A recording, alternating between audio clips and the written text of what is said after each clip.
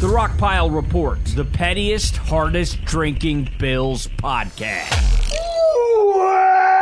Welcome, everybody, to another edition of the Rockpile Report podcast. I'm your host, Bills season ticket holder Drew Gear. That's my producer, Chris Kruger.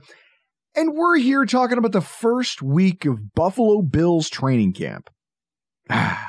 Isn't it nice to have real, tangible football things to talk about and not just a bunch of, I don't even know what you want to call it. Whataboutism is a little strong.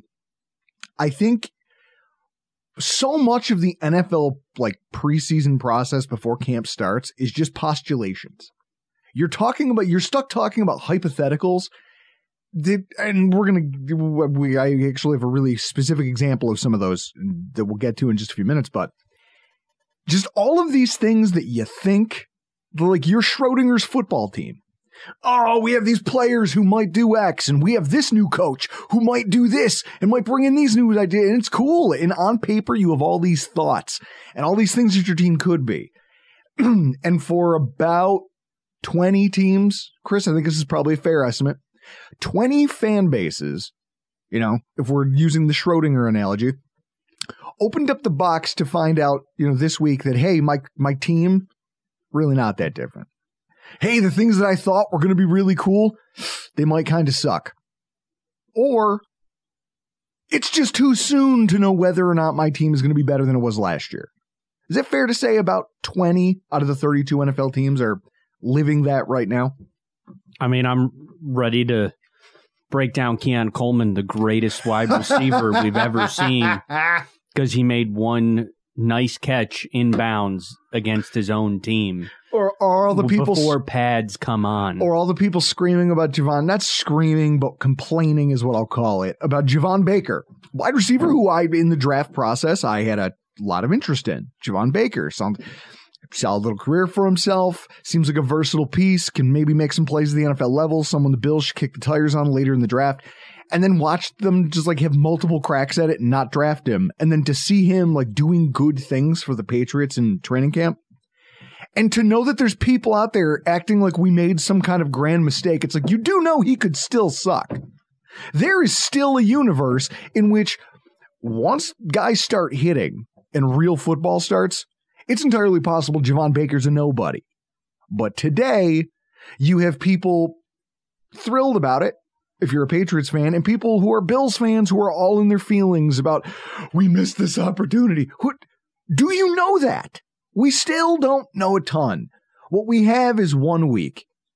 But I'll say this, for 1 week of actual football players doing football things, Chris, I'll raise a glass and toast to it because it has been a long summer.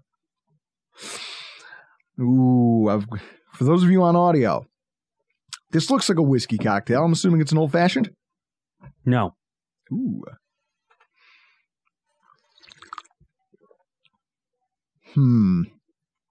It's not as complicated as your usual ones, and there's a little bit of bitterness on the back end, so I'm curious. What did you do with this? It's called a Monte Carlo. I will have it at one of the tailgates. That's for fucking sure. Well, I'm laughing because I drove not one, but two different Monte Carlos. I had a 1996 Monte Carlo. I had a 2001 Monte Carlo. And for those of you who don't know, I am half Puerto Rican. I was sitting around with my cousins having a conversation in my early 20s. And I made a comment to them because there was another group of Hispanic gentlemen who came driving by in Chris, I'm not kidding, a lowrider with a giant Mexican flag thing hanging from the rearview mirror. And it was the car from Cheech and Chong Up in Smoke. It was that car. And I was it's kind of funny when people just pick stereotypical vehicles. It's kind of funny when that happens. And all of my cousins turned and looked. They do that slow turn. Like someone just said the craziest thing they ever heard. And they go, Drew, you drive a Monte Carlo. And I was like, oh no. Oh no, they've got me. I'm an offender as well. Yeah, Monte Carlo's like a riff on a Manhattan. So it's 2 ounces of rye, a half ounce of Benedictine, and Angostura bitters. Benedictine, so what is that? It's like It's like a more floral, like sweet vermouth. That's what I'm tasting then. It's interesting. I'm going to make a batch of it for a tailgate. That's really for damn good. sure. Well, Chris, cheers. Toast to the Buffalo Bills. Back throwing footballs around. Real football. Real football things are happening, folks. Now, quick, we got a lot of ground to cover tonight, so what I'm going to do is I'm going to hit you guys with lightning round style, because it can't all be sunshine and rainbows. I'm going to get all my detritus out as fast as I possibly can. I'm going to start with the Mike Edwards injury. Okay? Detritus, bad news. We're going to get it all out now. Mike Edwards' injury is a hamstring, and he's week to week. Now, it's frustrating, I guess, because he's a player who, Chris, if you want to Google this and fact check me, I know that he wasn't available. If you go to Pro Football Reference and look at how many games he's started over the last year or two and how many games he's been available for, he was injured for most of the preseason process. Couldn't participate in minicamp or anything like that, but that was with a completely different injury. Now he's going to miss significant time in training camp because of a hamstring injury at a position where I feel like, as we're going to talk about later, we have a lot of bodies here. We have a lot of guys who are capable of potentially coming in and anchoring positions here on our roster. Now, looking at this, Chris, going back to 2019, Mike Edwards has last year was the first full season he's ever played in his career. Before that, he has 13 games played in 2022, 14 in 2021. It's not great. And I know that there was nagging injuries kind of in there in some of those seasons. So it's maybe not enough to call him injury prone, but it's frustrating that as far as his Bills career goes, he's missed significant parts of the install when it comes to understanding what it is we ask our safeties to do, and to start to fundamentally understand how it is we rotate, because it's all over Twitter, the way that our safeties, just even through this early part of training camp, have been incredibly active in pre-snap and post-snap motion and the way that they rotate them. And so he's missing a ton. He's already missed a ton. Now he's missing live reps. I don't know that it costs him a roster spot, but it definitely probably, if other guys continue to step up, could cost him a spot at a starting job, right? I'm going to have to fight Kyle Trimble. You see that on the screen? I am on. BangedUpBills.com is banged up.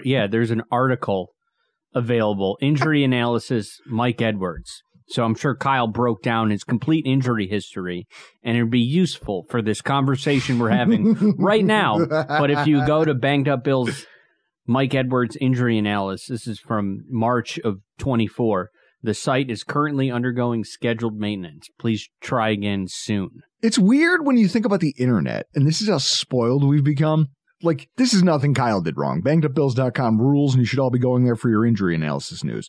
But it's hilarious that this is considered this has inconvenienced me. You want to talk about first world problems? This website that would give me all of the information on a topic I'm interested in within a couple clicks of a button. Oh, what do you mean I have to wait to access that?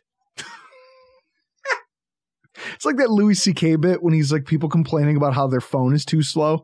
Yeah. How the internet, he goes, the information goes to space. Yeah. It goes to space. And Give then it goes a second. to a satellite, and then it comes back from space back to your pocket. This all goes on, and yet it's not going fast enough for you. Your phone isn't shit, your shit. That's first world problems, but either way, Mike Edwards. I just think that the injury couldn't come at a worse time for him because he needed to make up for his lack of a preseason process and minicamp and all these other things, because he might have the playbook. He might understand it. He might be a savant. He picks it up and goes, I know where I'm supposed to be. I know the timing of all these things. I understand, like, at this point in the pre-snap, we do this because I've watched film.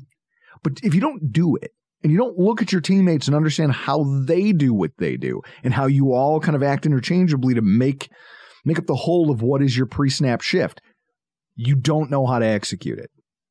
I think that this injury could potentially set him back significantly in his bid to get a starting job on the roster. We'll have to see if anybody else steps up and grabs the opportunity while he's out. Another guy who needs to do something is Lyle Collins. Chris, veteran offensive lineman, last played with the Cincinnati Bengals when they were undergoing a ton of injuries. He's currently firmly entrenched behind second-year player Ryan Vandermark as the primary backup offensive tackle, and that's not great, right? Because I went to Pro Football Focus and I looked at where he's taken reps historically. He didn't play for a couple seasons, and when he has primarily been a right tackle. Yeah, 2022, last time he played. Right tackle, all 100 of his snaps. Then you go back to 2021, and he had 83 at right tackle. And then you go back to 2020, and he had none. And then you go back to 2019, and he had 68 snaps or whatever this is, all at tackle. All late in the season as an injury replacement for somebody. So he's a veteran, and that's cool on paper. And this is why I hate, when you take a look at a 90-man roster and go, oh, man, they've got all these great players and they've got names, because you recognize the name. There are men whose careers are at stake if this football team does not produce, who are hedging their bets that Ryan Vandermark is more useful at this point in his career than Lyle Collins is as a backup tackle. That should tell you a lot about where, even though you're familiar with the name, where Lyle Collins is at this point in his career as a professional. His best bet to make the roster might be to kick inside the guard. And I don't know if they're going to give him that latitude to experiment with it. If the guy has only ever done one thing, and he's not the best person on your roster at it, how many backup tackles do you see them taking? Pull up the Ourlads, just for the sake of our conversation. Do you think that if this guy is a third tackle going into the preseason games, what's his upshot of actually making the roster? Don't usually, if you were a good tackle and then wear and tear, don't you move inside? Yeah, except he hasn't done that thus far in his career. Chris, scroll down there for me. Hit me with, there we go. So you're looking at, see, they've already shuffled this, and he's now listed as the backup left guard over at ourlads.com. That's probably where he needs to be if he wants to make the roster. But there again, they may look at some of these younger, more athletic guys and go, that's the guy. That's what we want. We don't need a Lyle Collins. So even though it's early in the process, if you want to talk about biggest losers, that guy's already falling behind. Now, you want to talk about biggest losers? One of them is sitting in the room with me, and here's why, folks. I know I follow social media, and so many of you guys enjoyed defensive coordinator Bobby Babich's swag, the drip that he approaches the podium with. Those are two words that I'll never use unironically in my own life. I just won't. I refuse. But it's hilarious that everybody's going, oh man, look at Bobby Babich, look at his swag. And here comes a salty ass Chris Kruger on a Sunday morning to declare over at Rockpile Report on Twitter, go follow us if you're not already, to declare that Babich is dressed for ladies' night at Caputi's in Tonawanda. With his gold chain, almost flat brim hat. I've never been to Caputi's in Tonawanda. I know you have. So that would hit home to you and somebody like a Dave Kateris, who probably is a legend at Caputi's. This is what I love. There are people who don't understand that sometimes Chris will tweet something knowing that I will eventually see it and react to it personally. It's like instead of texting me something, Chris will just send a tweet that's intended to irritate me. So it's like a time release thing where he can do it now. And 4 hours from now, I'm going to send him a message and go, I'll see you in hell. Or I'll be like, that's hilarious. Awesome. There's no way that tweet irritated you at all. It was one of those moments where when people respond LOL, I laughed out loud. I belly laughed because So one of my softball teams, when we were playing in Amherst, decided that it would be a good idea. They go, oh man, where are we going to go for our, who are we going to have for a bar sponsor this year? Who should we approach? And I left the older guys. I left it up to them. And the result was they go, well, you know what'll be cool? And the younger guys will get a kick out of this. We'll go to Capootie's near the boulevard in Tonawanda. We'll go to Capootie's because it's ladies' night. Like, a lot of them are still single because they're all in their, like, mid-20s, early 20s. This will be a blast. There'll be girls there. It'll be a good time, blah, blah, blah. What they didn't kind of calculate in all of this is that ladies' night just brings out the local, like, it's almost like you emptied a trailer park into that place because everybody's going hunting for a honey. And so there's probably 15 girls in this bar and 47 guys wearing skin-tight Affliction t-shirts and chains with flat brim hats on. They all looked exactly like Bobby Babich did in his presser. Here I am, sweaty, dirty. You're running around playing softball. I'm in shorts and like a jersey, and I'm belly to belly trying to get a drink at the bar with 15 guys all buying shots of Hypnotic, as if that didn't go out of style back in like the mid-aughts. Like it's chaos. That one tweet took me back to a chapter of my life. You know what? Jessica and I had a conversation over the weekend about, like, this is so much fun that we have each other and we don't have, like, we're not, like, trying to date in our 40s. And I'm like, there's no way, like, if I beat every dating app, because that's the only thing that works for me. I can't imagine ever calling Drew or texting Drew and going, come out with me to the Cove on Transit so I can try to find a lady. A lady in her 40s? Yeah, I don't have to do that anymore. Yeah, dating at this point in time, man, like, I'm not putting down, am I single? Yes. This is going to become a bit. There's nothing wrong with having to date in your 40s, right? It happens to some people. People die, people get divorced, people split up. Life gets weird. The one thing I will say is that I know I don't have it in me. I'm not doing it. My wife and I have had this conversation.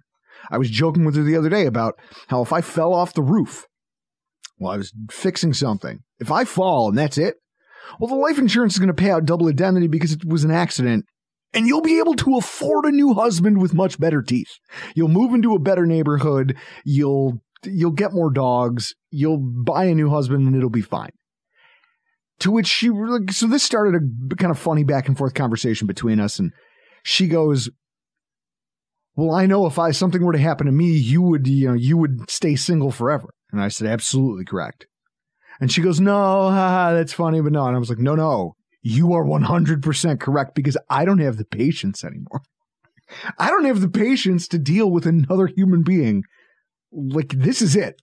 I've hitched my wagon. If this doesn't work, Chris, I'm done. Oh man, if Larissa died, I'll 100% go with you to the Cove to get some dumpster mermaids. Dumpster mermaids. Listen, it's called cougar hunting, and it's not. You don't cougar hunt at the Cove, and it's not all it's cracked up to be. With that said, Bobby Babich's sense of style notwithstanding, I do like the things he has to say. I'm enjoying the energy he's bringing to practice. You know, there's multiple clips of him out there meandering around after plays, like talking to this guy, talking to that player. He's coaching in the moment with these guys, and you can see, because he's been around, he's not a stranger, right?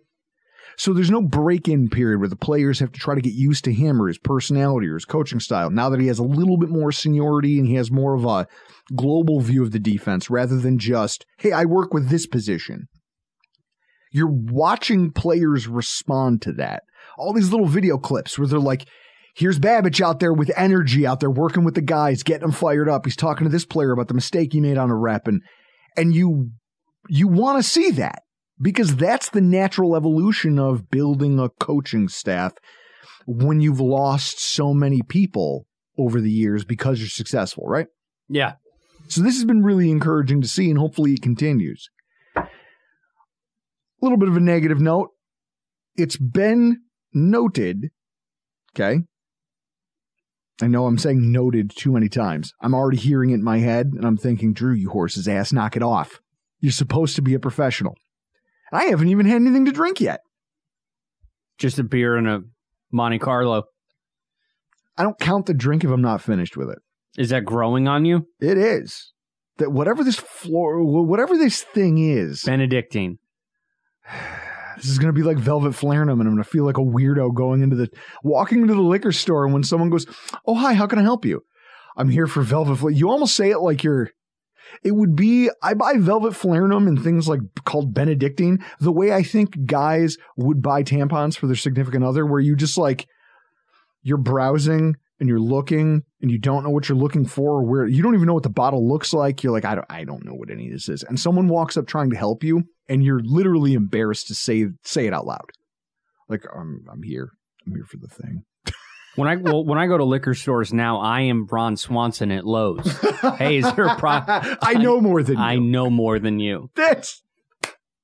I love it. So one of the things that's been noted is that Allen and Connor McGovern, things aren't bad. Obviously, the offense is moving.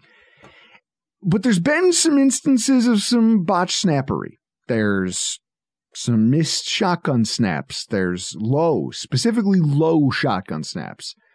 Again, you're talking about Connor McGovern, who hasn't done the duties of an acting center in what I think since like high school, college. So it's been a few years since he's had to do this. So maybe it's just him knocking the rust off. Everything's still moving. The offense hasn't tanked. It's nothing to scream to the hills about. But at the same time, it's worth noting that that's the type of thing that right now you need to work on. Like I want to hear reports that they got together and just worked the hell out of that. Because Chris, when the preseason rolls around and you start inserting backup offensive linemen and you want to experiment with Ryan Vandermark out there at left tackle, you know what I don't need? I don't need Connor McGovern to throw a ball in the dirt that causes Allen to have to take more time behind less than starting offensive linemen and potentially risk a hit or two. Is this going to go to the old McDermott way of I'm not going to play rookies unless they're absolutely needed? Because at what point are you going to give Van Pran Granger a shot at this? If this continues for more days, you're going to have to turn to the guy. I don't think you will, because it turns out Van Pran Granger is having some growing pains of his own. He's having some, it's nothing terrible, but also nothing that makes you think that in a pinch they wouldn't go to Will Clapp. If for no other reason than he has more experience and he's actually done it in a live game. I don't know that VPG would be the first one to get that call. Just say it. So, all of those things, some of them good, some of them bad, just quick hitters. I wanted to get all the negativity, though, that I could out. And I wanted to finish on this, Chris, if you want to cue up a drop for me here. The biggest loser out of everybody for the first week of NFL training camp are the people who are scalping what were free tickets to camp. You folks fell on your face. You get an F- in my book. You people are disgusting. You make me sick. I get it, right? Like, if you want to go out there and try to say, hey, I got these tickets and I can't use them and I'm going to give them away. Like, I've seen a lot of that. And I've tried to repost on social media platforms as many people trying to offer up free tickets that they had that they either couldn't use or that they got thinking they could go and couldn't, or that they just got and are trying to be charitable and trying to give them away to people who wanted to. Because for Chris, this might be as close to NFL football as some people get this year. Right? Yes, you have to factor in there are people, because like Fredonia, we had shit in Fredonia for a while, so you're going to be able to get people that get to watch the game from Erie, have it in Rochester. Now you're getting people in from Syracuse. But also those people may not have the wherewithal, especially people with kids, may not have the ability to drag their kids to the stadium on a Sunday and then try to get home, depending on their age. Like, maybe it's something you want to share with your kids, like I did with my son, Jack. Maybe when he's 2.5, almost 3 years old, and you want to take him and just let him run. You don't even care about practice. You just want to go let him be close to, like this Friday, the return of the blue and red at Highmark Stadium. Last year, I took my oldest son. This year, I'm taking both of my boys. They're 4 and 2. And you know what I'm going to do? I'm going to let them run the concourse. I'm going to watch about 10 minutes of practice, and I'm going to take them to go see where I'm going to take them, Chris, to my seats. And I'm going to show him this is where Dad is on Sundays when he's here. And I'm going to take him to the gift store, and we're going to buy some stuff. And I'm going to let him run around and eat concession food that's overpriced and terrible. But it doesn't matter because it's part of the experience. Because I want them to be able to look back and go, hey, they bulldozed that place, but that place was really special to Dad, and he was there, and I got to do that with him. There's people who want to take their children and come do this thing with their kids and be close to it and share it and kind of grow the game that way, where their kids get, I don't want to say indoctrinated because that has negative connotations to it, but their kids get involved. At the same time, in order to do this on a week-to-week basis, Chris, you left me an envelope that literally just says seasons on it. And I know what's in here. Do you know what it is? It's money. It's cash for this year's season tickets. There's not everybody who just has an envelope of cash that they can set aside and go, oh yeah, I'll buy that on a lark. And so in this way, training camp represents their best ability to put themselves and their family close to the game of football, bring their kids up in it, kind of foster that interest that they might have in it, because they go down for autographs after practice and they go, that player was really cool, I'm going to root for him. Or they're lucky enough to get to give Josh Allen a high five, and it makes their entire life. Like that. You don't get those moments everywhere. You get it at training camp. That's why they give these things away for free, is because they're trying to get more people in. And so I think it's absolutely disgusting that there's people out there who would take that and then try to resell those for a profit. And when I say a profit, I'm not talking about like, oh, yeah, like I'll give them to you for $10. There were people out there trying to scalp these things for like $40, $50, $60 a piece. Chris, if I've asked multiple people, I go, screenshots, just send me screenshots. I'll figure the rest out. The feeling in my chest becomes like it's like vigilante justice forward. Like I want to do something terrible when I see stuff like this. Maybe there's a Rockpile Report like reality show in here where we like Chris Hansen just show up and confront these people on camera with those Bluetooth mics you bought. What we do, here's what you do. So you go out for training camp. We go to, I don't know, do they have Tops in Rochester?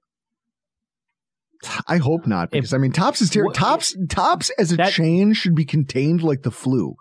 Yeah, well, I'm saying that supermarket, because we all know that supermarket is garbage. And we just go in your truck, we collect shopping carts, and we find these people, and we just zip tie shopping carts to all 4 or 5 door handles that we can. Now, I like my idea. In fact, I think next summer I'm going to put this into practice. If anybody, and I want for the rest of the summer, if anybody sees people advertising on social media that they're selling training camp tickets, let me know. At Rockpile Report on Twitter. Chris, what's our IG handle? The Rockpile Report on IG. We get these. We hire a private investigator. We use money that Blue Wire gives us. We hire a private investigator, find out these people's addresses, and then... Chris, you do know I was a former skip tracer for the bank, and I used to recover, like, missing, quote-unquote, or like, hey, you took our car. I'll find it, and I'll find you. Try and hide from me. It was my favorite part of the job, to be honest. I liked it when people ran rather than gave it to me. I was like, oh, yeah, here we go. Game of cat and mouse. Trust me, I don't need a private investigator. We're good. I smell a web series here, guys. I'm just saying, let me and Chris work through the nuts and bolts. If you see people doing it, see something, say something. At Rockpile Report or the Rockpile Report on Instagram. Now on to actual football conversation. There's been no Gable Steveson updates, Chris. People have been actively trolling us ever since my Gable Steveson hot takery from last week, but they're struggling to find mentions of the guy or video or photos. Here's my shock face.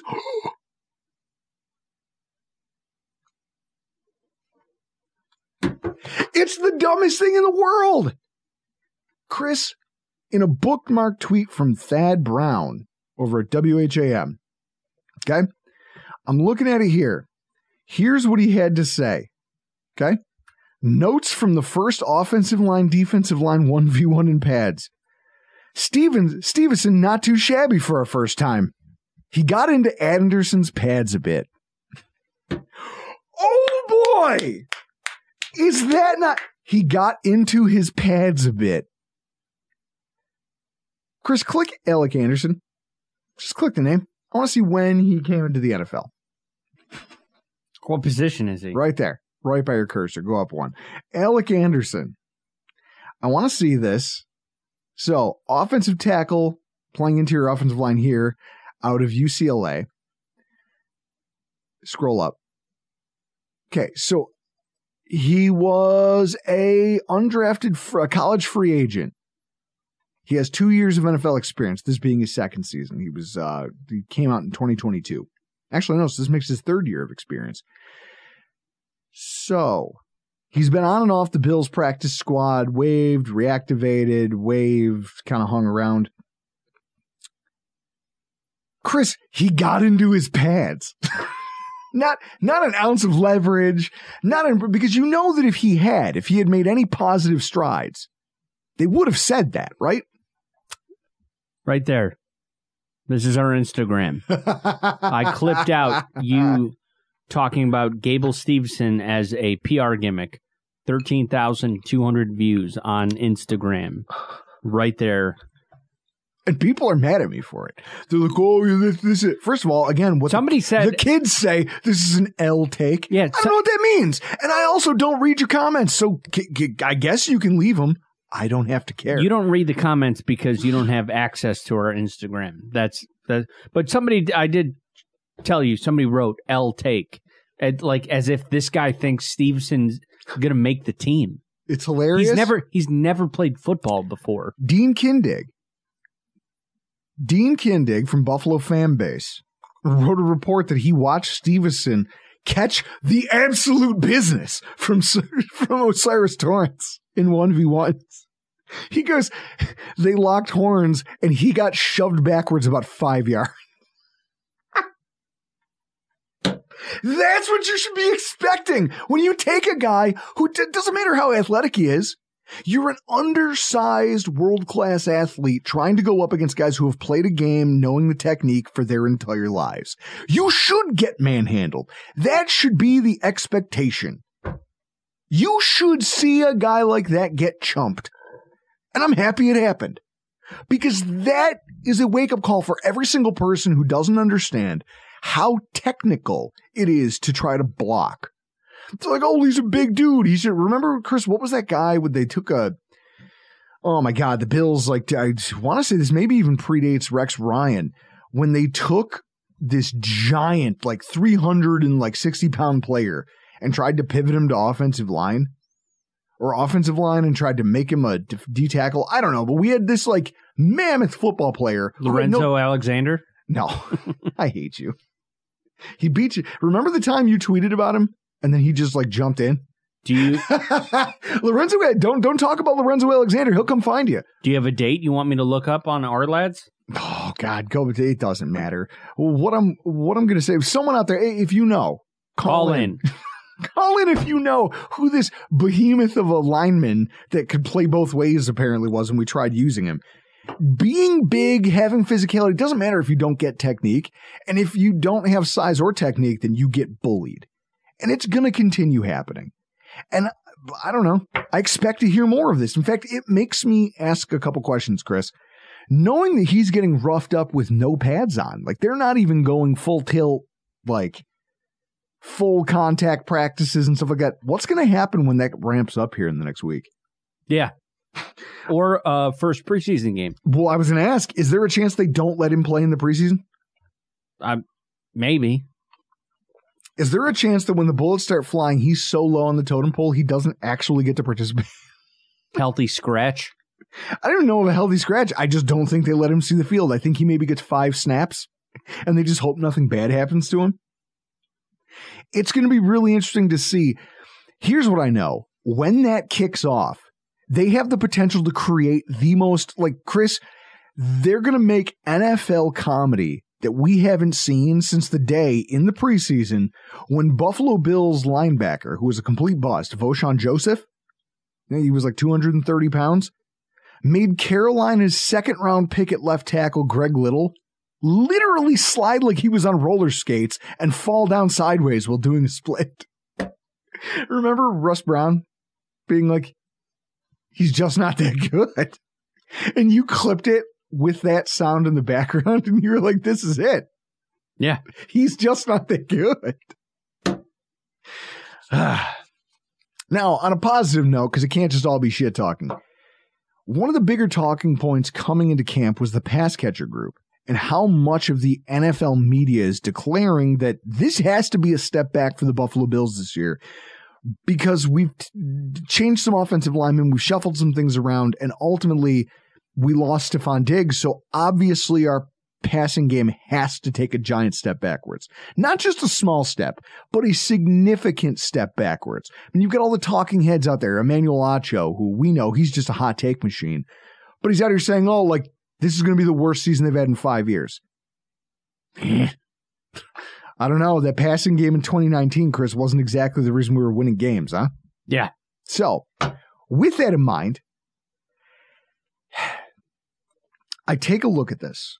And there was a tweet that I saw from Brett Coleman that really kind of changed. First of all, it speaks to some of what we're seeing here with the Buffalo Bills. It goes, I understand that having an elite receiver is very important, and the top 5 to 6 guys are definitely worth the money. But also, please do remember that the average amount of snaps that teams face versus true man coverage is about 25%. The vast majority of plays any offense runs are going to be against zone looks, whether it's match zone or spot drop. And truth be told, getting open against those kinds of looks has way more to do with football IQ, instinct, and timing with the quarterback than just pure separation ability and physical skills. People like to say all the time that it's a quarterback and receiver league, but it's really a quarterback and offensive line league. Those are the two position groups that truly have a major effect on the outcome of every down and distance, regardless of what the defense is calling. That is probably one of the most salient takes you'll get, and that's why I love Brett. Like, he's like, look, guys, you can get all enamored with wide receiver talent. In a vacuum, they don't matter. Like, they matter I should say backwards. In a vacuum, they matter. If you're just comparing this wide receiver skill set to that wide receiver to this receiver. But that's not how football gets played. Football, you have to account for the line giving the quarterback time to operate, the quality of the quarterback, and the makeup of the scheme. And if those things are all in sync, then you can take fairly pedestrian wide receivers and make them useful. Not world beaters, but you can make them useful. That's why I'm optimistic about what a lot of people have been saying about the projection of the passing game and all these things, especially if the offensive coordinator can do some of the heavy lifting schematically to create situations for the wide receivers and quarterbacks to thrive. Now, if you've listened to this podcast for the last 9 years, you'll know I have not been a fan of most of our play callers, right, Chris? 100%. Brady has an opportunity to make this happen. Update here. Yeah. Pretty Ricky 213 on Twitter. Yeah. Who has broken some shit. Yeah. And like beaten your Schefters and your Rappaports. This tweet went out probably just before we press record. CeeDee Lamb 4-year extension around 136 to 138. So wide receivers getting paid. And here's the Bills and Chiefs divesting of expensive things and going, hey, listen, we'll be at the bottom of the depth chart for who pays wide receivers. We still think we can win because we think we have the offensive coordinating talent and we think we have the talent under center. and we think we have the line, and we can dictate play. And that's how you make up for it. Like, that's all the NFL is where do you want to put... It's a balancing act, and the ones who do it the best or who have the best pieces that tip the scale in their favor, there's not a lot you can do to overcome them. What I'll say is that I'm hearing all the right things when it comes to the offense, the structure of our offense. I mean, Shakir being called the most consistent wide receiver. Samuel working with wide receivers and running backs, being used in a ton of motion, whether it's jet sweeps, pre-snap checks just to come across the formation and go back to see if anyone moves. All of these things, just being the guy that we signed to a multi-year contract, not just like a 1 or 2 year flyer with void years that we signed a bunch of these guys to. Allen himself has praised Mac Hollins, who's making a lot of catches, and he's showing chemistry already. And then you got Tyrell Shavers, who's this, I crapped all over him earlier in the preseason process. He's a slow, undrafted free agent out of Alabama at 6'4". He's just a behemoth who's been showing off previously unseen versatility because now he's lining up at every single wide receiver position. Slot, right boundary, left boundary, which means that he must have done a ton of study last offseason and into this offseason of just the playbook. What do you want from me? Try to refine what technique I can. He's showing out, and they're giving him opportunities. I was going to praise Mac Hollins on his nail-cutting ability, because I do the same thing. I'll do it outside, just like Mac Hollins. I like him. I hate you. And then Keon Coleman. Now, I know you laughed earlier. Best Bills wide receiver in history. He's the greatest. That's all. This is all Twitter has told me. He had a catch in the end zone on the sideline. It was the greatest catch in the history of football that we've ever seen.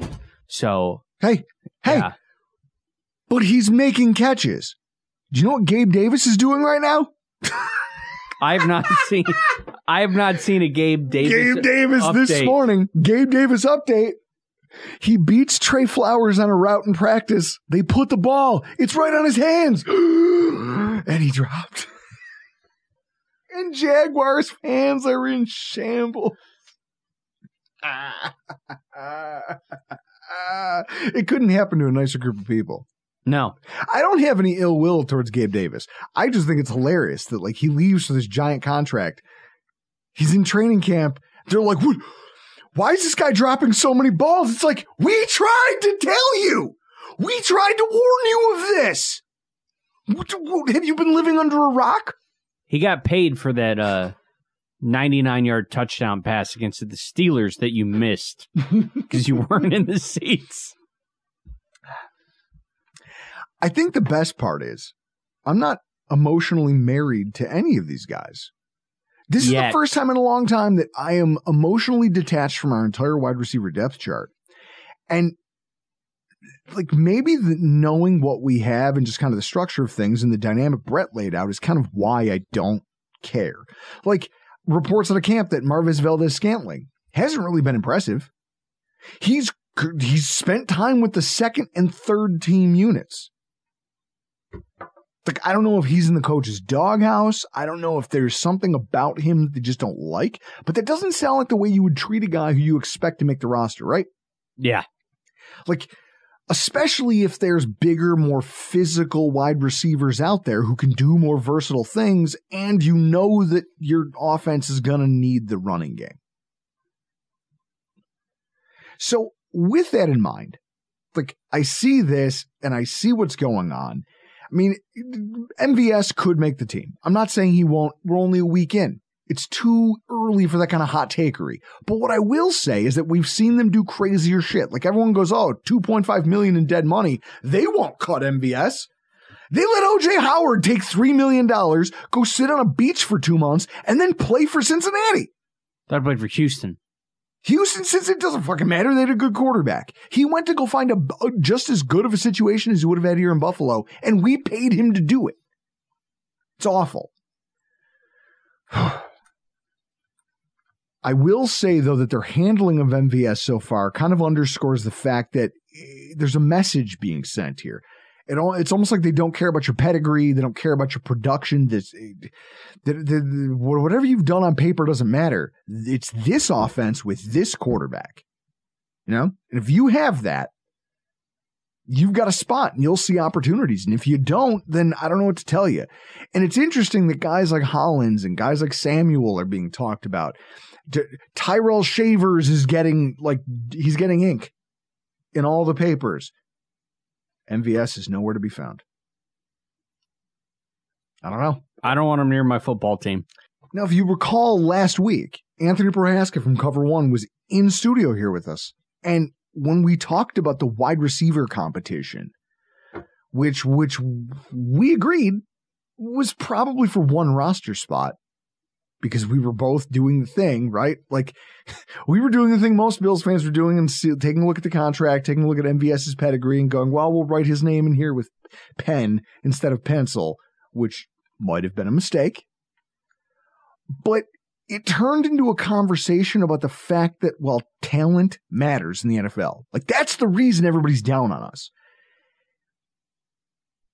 Scheme and usage is also important, especially when it comes to the makeup of the 2024 Buffalo Bills. You can go traditional, like, wing-wing looks where Kincaid and Knox are attached to the formation on either side or hipped off of one another. You can have them lined up in more your traditional, like, heavier type of looks. Or you can go spread and go 2x2 gun and have Kincaid in a slot and Knox in a slot. Or you can go trips to one side and Kincaid is basically the X receiver on the side by himself. Then you could do the exact same thing with your 11 personnel grouping. If you take an 11 personnel grouping, which means you have 3 receivers, of Keon Coleman, Mac Hollins, MVS, Keon Coleman, Khalil Shakir, Curtis Samuel, all these things, you can go, obviously, spread, and you can go gun and empty and do all these things you want to do, or you can go with condensed formations, because guess what? Your bigger-bodied, physical, athletic receivers can also function as run blockers. And that's where you put a defense into a bind, because now the defense, when I'm sure everyone knows, I don't think what I'm about to say is revelatory, but you see a personnel grouping coming in, so the guys up in the box are like, up there, they're bringing in 13 personnel, take out our nickel corner, let's bring in another linebacker, or a big nickel, or a safety, or something. You're trying to match personnel on personnel. But now, you have to hope, if you're a defense, that you have a nickel that's physical enough and sound enough in the run and also in coverage to function against 11 personnel who can actually be receivers, or 12 personnel in the run, or 12 personnel in the pass, 11 personnel. There you go, Anthony Prohaska. Last week on this very show. So it's interesting when you hear them talk about it, right? Go back and listen to the whole conversation if you haven't. So basically, we go on to, in that discussion, talk about how this dynamic and how you create mismatches is kind of the backbone of some of the best offenses in football right now. Specifically ones that use bigger bodied and maybe lesser heralded wide receivers, like the Lions. Amon-Ra St. Brown gets a lot of shine, Chris. Can you name the other wide receivers on the Lions depth chart, just off the top of your head? Calvin Johnson. Who's Charles Rogers? Anybody else? Seriously, is there one as a lay fan that you think got it? Brandon Pettigrew. I remember when they drafted Pettigrew going, didn't they just draft a tight end in the first round like a year ago?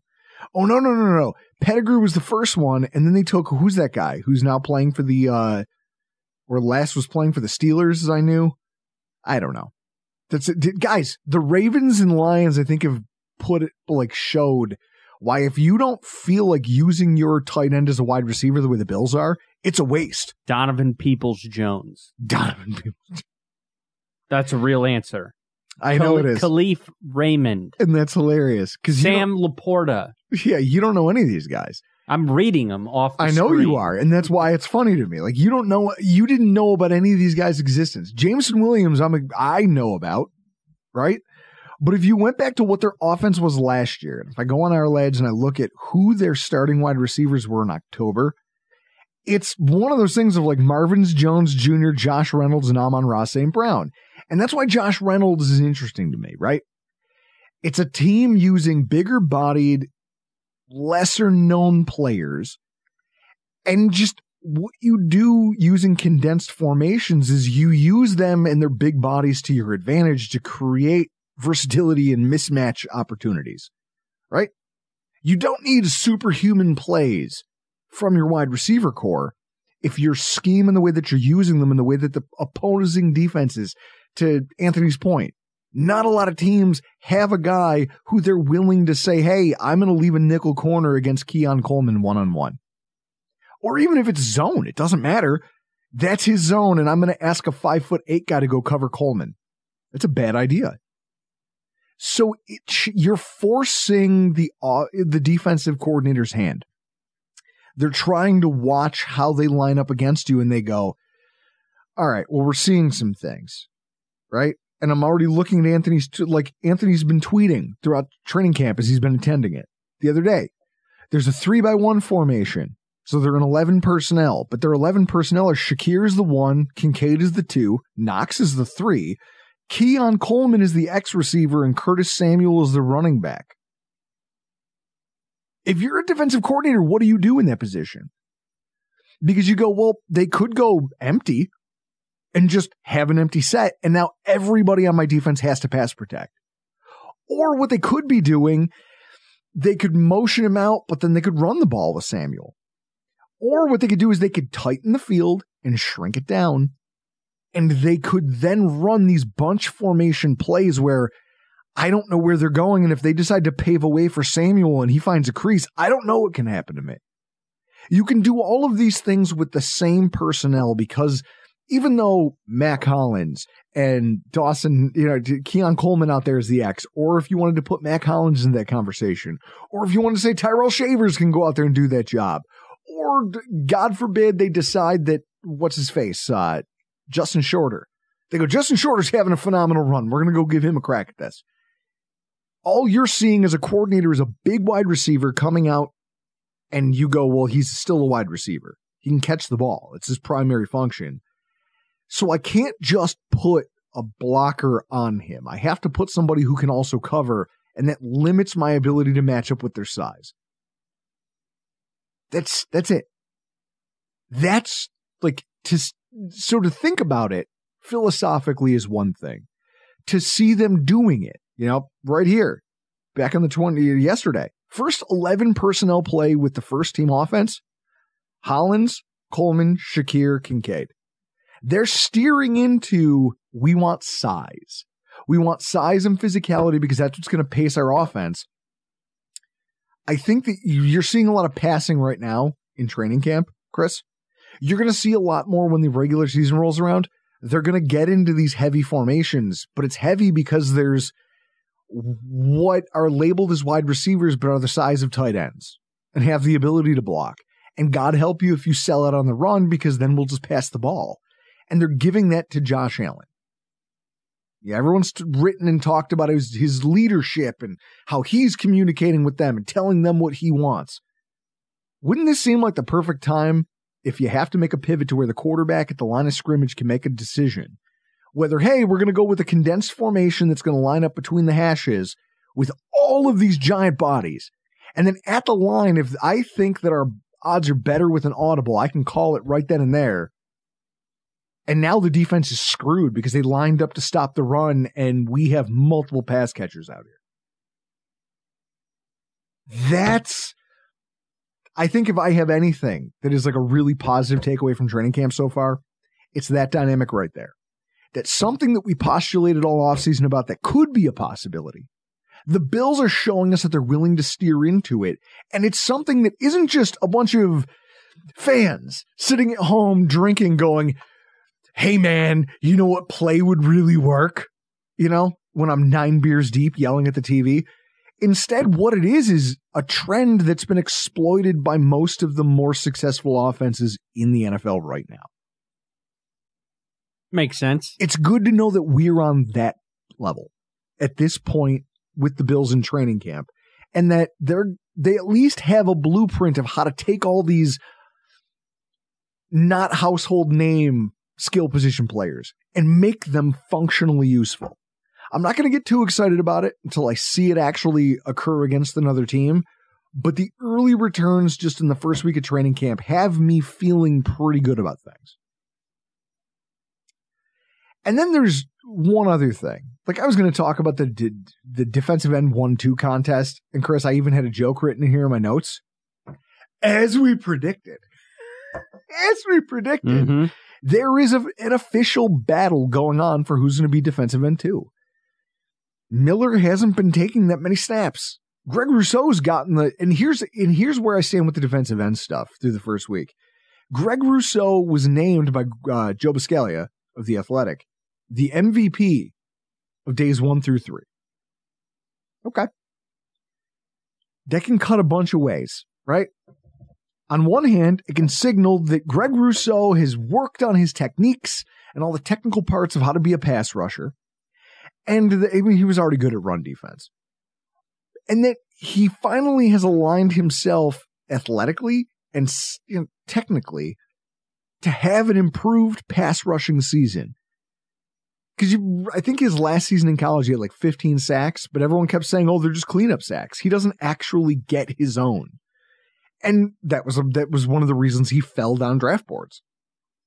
So with that in mind, it could mean that he's about to just take off.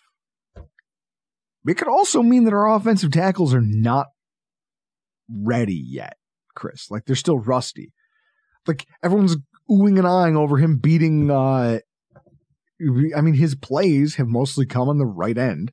So he's going against Spencer Brown. Spencer Brown, who just had shoulder surgery this offseason, is still working back from that, wearing a shoulder strap. I saw that over at bangedupbills.com. So when his website is back up and not undergoing routine maintenance, when that's not happening, you can go there and read about that. But it's like, oh, so you're winning against a guy who's rusty. And also who, because of the nature of what training camp is at this point, isn't allowed to give you his full physicality because you don't have all the pads on. It's finally up there. Yeah, there it is. Spencer Brown's shoulder labrum tear. Yep.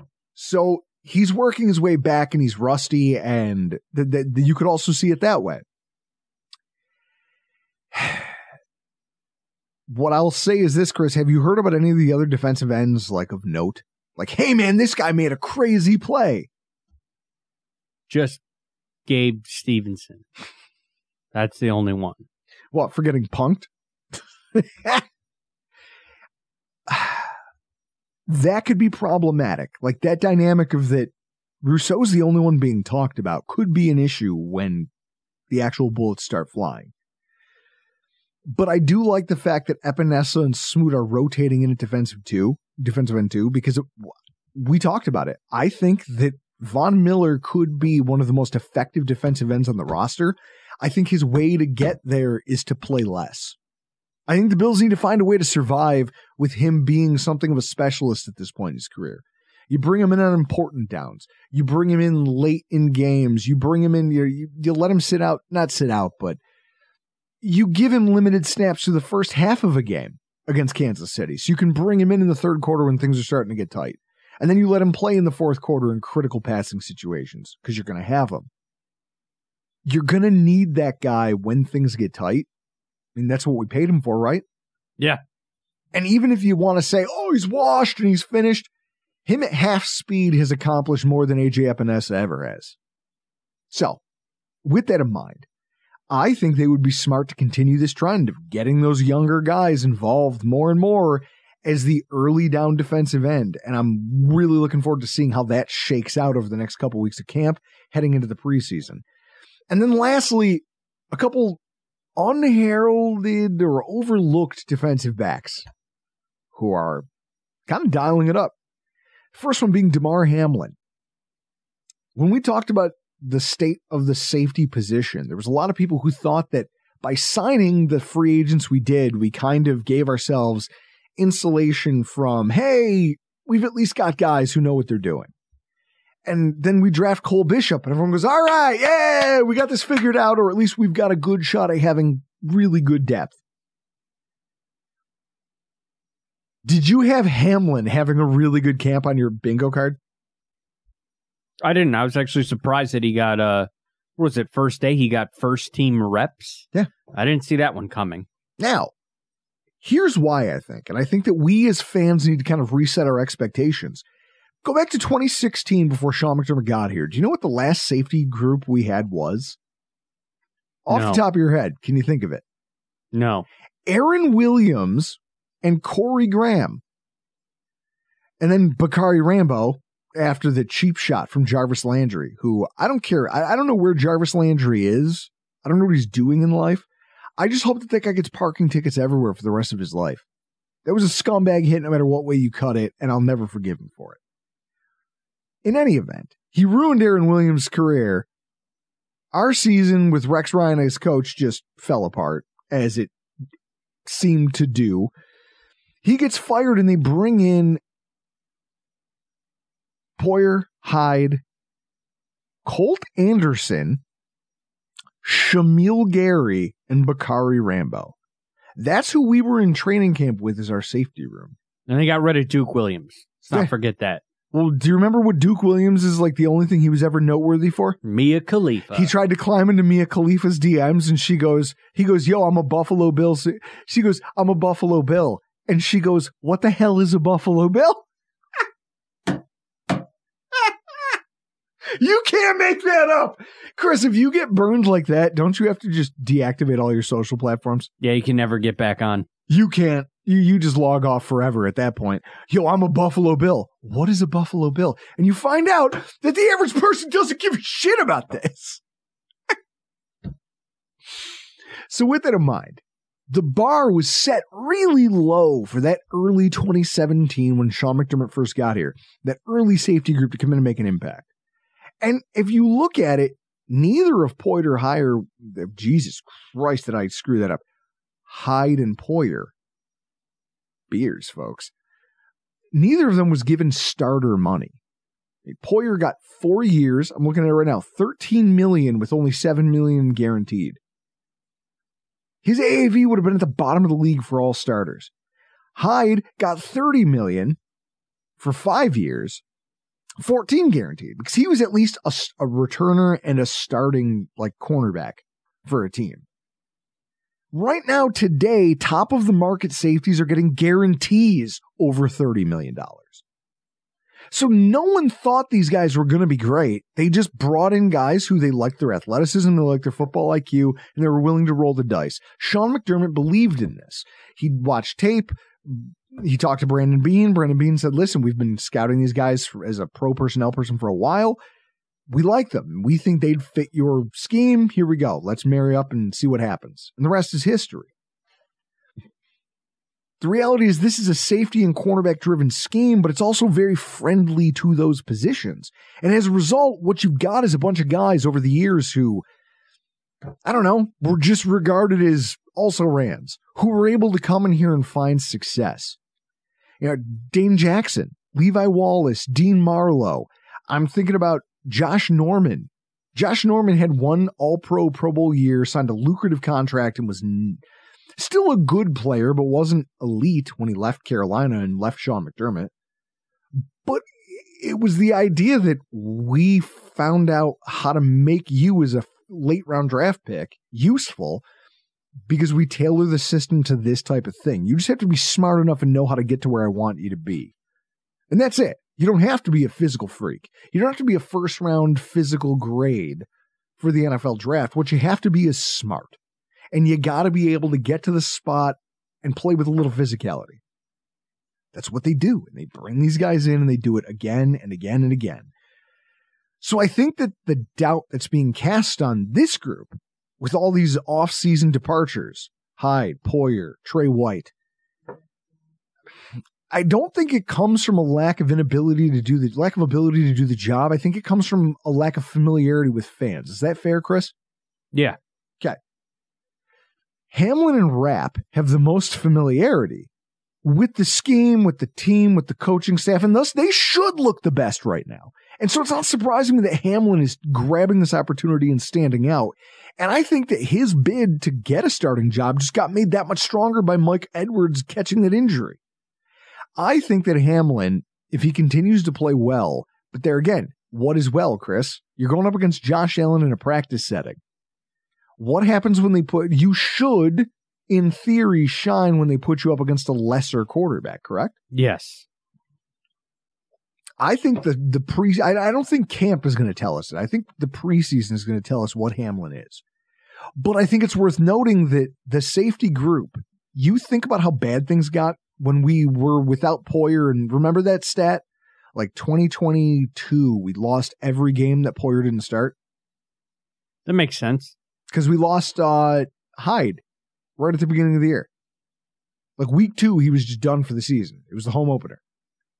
So with that, we're a long way from there, but I think that the talents we have on hand, I love Hamlin's upside. I love the promise. I like the fact that he's showing some physicality. Pass breakups. He's in the right place at the right time. He's showing that he's built some instinct as far as what this offense is. Some of that might be, though, you're just playing the same offense that you've known now for 3 years. So we're not going to know whether he can grab a hold of this until the real football starts getting played. He's a guy I'm going to have my eye on when the preseason rolls around. And then there's Kaiir Elam.